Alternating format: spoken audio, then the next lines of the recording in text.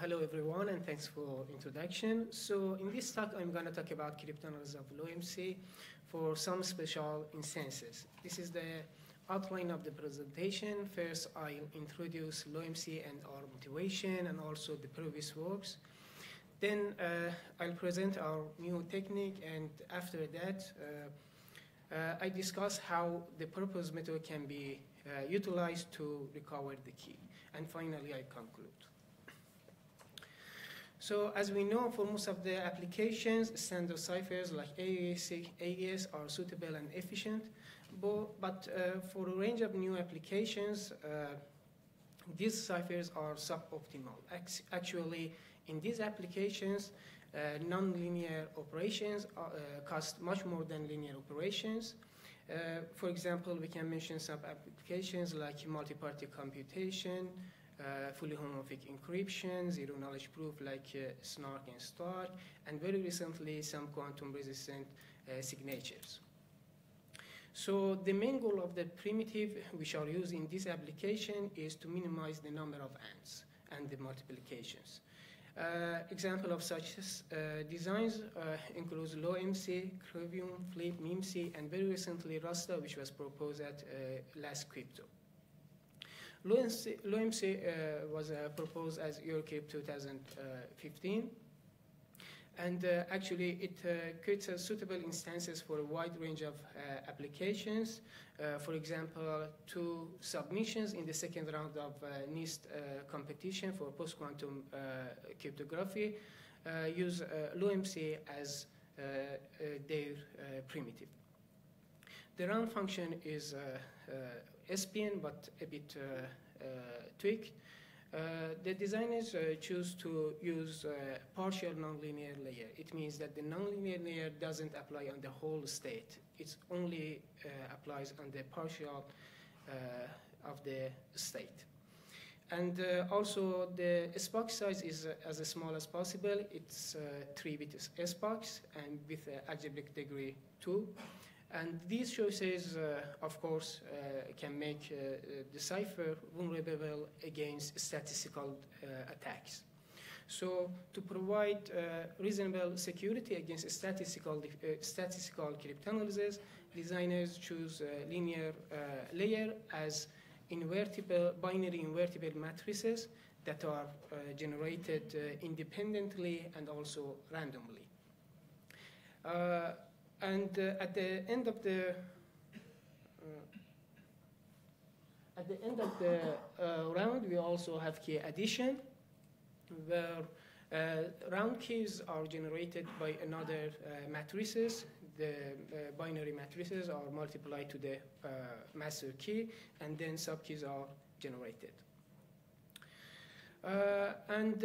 With respect to the number of rounds provided by the designers in their work, they study a lot of techniques and different cryptanalysis, and based on the given block size and also allowable data complexity and number of SPOCs per round, where we show by M, they present formulation for the number of rounds. And they show that if we consider this amount of rounds, then the cipher is secure against this kind of cryptanalysis. During the process of the designing of Rabitovich and Lowend proposed some update for the formula for computing the number of rounds to be secure against boomerang attack. And at EuroCrypt 2016, we had another paper on higher order differential, which led to the second version of the formula for the number of rounds. And in this work, we present new cryptanalysis for some special instances of LowMC, which led to the new formula for the number of rounds. And it's important to note that LowMC version 3 is actually utilized in different schemes. For example, signature scheme picnic or some group signature scheme proposed by Dan Bune and others. They use LowMC, so it's widely used in different applications. Our work is inspired by previous techniques, so let me remind the basic idea from the previous works rapidly. Meet in the middle cryptanalysis is a well-known cryptanalysis that, at least in the basic scenario, it requires a very limited number of data, and also actually it's independent of the inner components. It's a structural attack. However, it's not applicable on cipher like LowMC because the key schedule is strong enough, and the subkey and round keys are generated based on the whole key.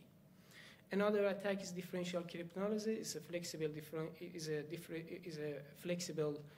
method that can be applied on a variety of ciphers. But designers of LowMC, they provide a lower bound for the active boxes, and then differential cryptanalysis is not applicable on the cipher.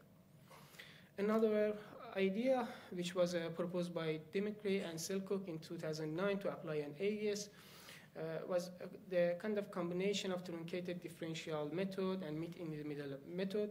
In truncated differential, instead of looking just one input pair and output difference, input difference and output difference, we consider a set of input differences and set of output differences.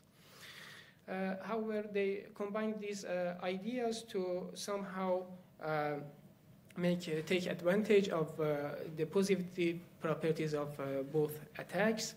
However, the application of this kind of method is challenging on LowMC because the linear layer of LowMC is very strong. It's a bit-oriented matrix, and you cannot find really an efficient truncated differential characteristics for few rounds of the cipher.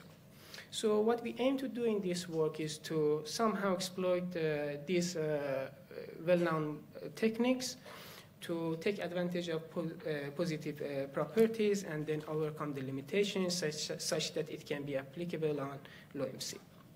So let me first give an overview of the technique, of our technique. We divide the cipher into three parts, namely R1, R2, and R3. And for the first part of the cipher, we aim to find the differential characteristics with input delta in, such that this characteristics holds with probability 1. So if we have a deterministic differential characteristic, the idea is that independent of the value of the unknown key, we can predict the difference at the output of the R1 round. Then we ask the oracle to provide us corresponding ciphertext of the plaintext P and P prime, such that the difference between P and P prime is delta E. For the second and third part of the cipher, instead of looking for a differential or truncated differential characteristic with high probability, we aim to find all of the reachable output differences after R2 rounds. So we compute all of the reachable differences here from delta R1, and we save all of them in a list. And we do the same for the third part from the ciphertext and for the backward direction, and we compute all of the reachable differences from here to here. And in a meet-in-the-middle approach, we can compare two sets and find the common values in both sets. And if this value is unique, then it means that we could find the value of the difference in the middle of the cipher, independent of the unknown key. And of course, if it's a unique value, then we can do the same thing for other rounds and obtain all of the differences, internal differences of the cipher. So let's go to the details. For the first part, to have deterministic differential characteristic, we need to have all of these boxes be passive. So each round has m S-boxes. Each S-box has 3 bits. So our R rounds, we have 3 multiply m multiply R filtration. So if we consider the length of the LowMCb, then we expect to have 2 to the b minus 3mr deterministic differential characteristics. So to have deterministic differential characteristics, it's enough to consider R1 as b over 3 M approximately. For the second and the third part of the method, we need to somehow estimate the number of reachable differences. We compute the somehow exactly reachable differences in our paper more precisely, but here I prefer to not to go to the details, but just give an overview. So if we consider only one S-box and we fix the input difference, then the output difference of the S-box of LowMC can get at most to the two different values. And if we consider all rounds of the ciphers with the assumption all of the S-boxes are active, then each round has M S-boxes. So if we consider all rounds, then totally we have MR S-boxes. So totally we have 2 to the 2 multiply M multiply R different values at most. So the time complexity for computing all of the reachable differences and creating the list is 2 to the 2MR2 for the second part, and for the third part, and of course it should be less than 2 to the K because we want to have a cryptanalysis faster than exhaustive search. Another limitation is to avoid rank collision. To avoid rank collision, the number of rounds in the second and third part should be less than this value. So, of course, we cannot manage this inequality because it's a time complexity and we want to have a faster attack than exhaustive search. But the question is how we can manage this inequality, how we can solve this problem. Because if we have more than one collision in the middle of the cipher, then it's somehow challenging. The idea is simple yet very effective. We move from differential to polytopic characteristic, which was for the first time proposed by Tiessen at Eurocrypt 2014. Instead of considering one difference and the propagation of one difference, we consider D differences and tuple of D differences. And similarly, we can also estimate the number of D differences available and reachable in the middle of the cipher. So for one S-box, we have at most one S-box of LowMC, we have at most 2 to the 3 different values at the output of the S-box. And if we consider R rounds, each round has M S-boxes. So totally we have MR active S-boxes in the worst case. So at most we have 2 to the 3 multiply M multiply R different values for D differences. And now to avoid any rank collision, it's enough to consider the dimension D larger than this value. So we can simply manage this by actually increasing the dimension of the D differences. So far we have discussed finding and obtaining internal differences of the over the cipher without computing the key. Now it's important to understand how it affects the security of the cipher. We want to know if we know the internal differences in the middle of the cipher, can we retrieve the key actually efficiently, how we can obtain the key efficiently. So let me remind the well-known definition for S-boxes. We call an S-box delta uniform if for a specific input difference alpha and another specific output difference beta for all of alpha and beta variable. The number of x that satisfied in this equation would be less or equal to delta. If, for example, for LowMC S-box is 2 to the 2 4 uniform. So in general, if the S-box is 2x uniform, and if we assume that in the last rounds all of the M S-boxes are active, then we have 2 to the mx different solutions for a given input differences and output differences of the last round. And each of this solution leads to a specific value for the state before the S-box and after the S-box, and each of them can lead to a unique subkey. And of course, if we use more pairs, then we can retrieve the last round of the key. But the key point here is that we cannot retrieve the whole subkey at the end of the cipher because the nonlinear layer is partial. So to be able to continue this way for other subkeys, we need to present this equivalent representation of LowMC. So this is the structure of LowMC. And if you look at the last two operations, both of them are linear. So we can simply swap them and consider equivalent subkey instead of original subkey. And again, if you look at this key addition and this key addition, as the nonlinear layer is partial, then we can combine this part and this part together, like this. And then again, we consider equivalent subkey for the round before the last round. And of course, we can continue this way, and finally, we have this kind of representation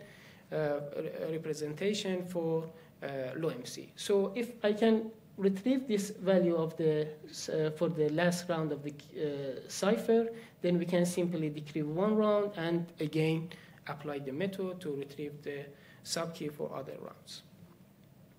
These are the results of our attack. For example, if you look at this instance, the key length is 256, the number of rounds is 158, the allowable data is 16, and number of SPOCs is 1, and block size is 128. And the time complexity of the attack is 2 to the 165 at most, which is notably faster than 2 to the 256. The key point here is that if in our formulation we have found that if the block size is larger than the key size, then it's better to use conventional differential characteristics. It means that D differences with dimension D1, like conventional differential. And when the block size and key size are equal, then the dimension 2 is the best choice. And of course, when the block size is much smaller than the key size, then we can increase the dimension of the D differences. For example, we consider D4, and then we can avoid any wrong collision in the middle of the cipher. So all of the instances we could attack, they have the same structure, same property, that the number of SPOCs in each round is very limited. For example, 1, 5, 1, 5. So it's only applicable on low data instances, and also the allowable data is also very limited. So it's only applicable on low data instances of LowMC, but it's a very important family, class of LowMC family of cipher, because it's already used in some signature, post-quantum signatures, and so it's a very important class of LowMC. So to conclude, we propose a new representation for the block cipher with partial nonlinear layer. The presentation that I just introduced, it can be applicable on any cipher, SPN cipher with non-partial nonlinear layer. And we provide a new insight into the security evaluation of LowMC and also block cipher with partial nonlinear layer. And our results are the best results for some version of LowMC that led to a new round formula. Thank you very much.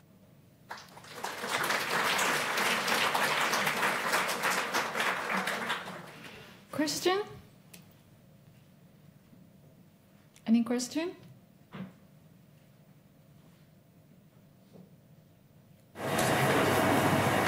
So have you tried these techniques on other partial SPN ciphers?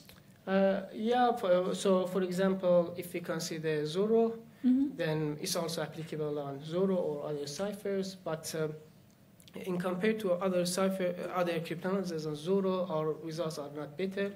But the point is that our attack can be applicable on Zoro and independent of the linear layer. So if we change the linear layer, of course, differential and linear attack can not be applied, or at least it can be challenging to apply on Zoro or similar ciphers, but our work is independent of the linear layer and inner properties of the cipher. But yeah, it's not like better than previous well-known attack. Okay, thank but you. Naturally, it's applicable. Okay, thank you. Yep. Thank you.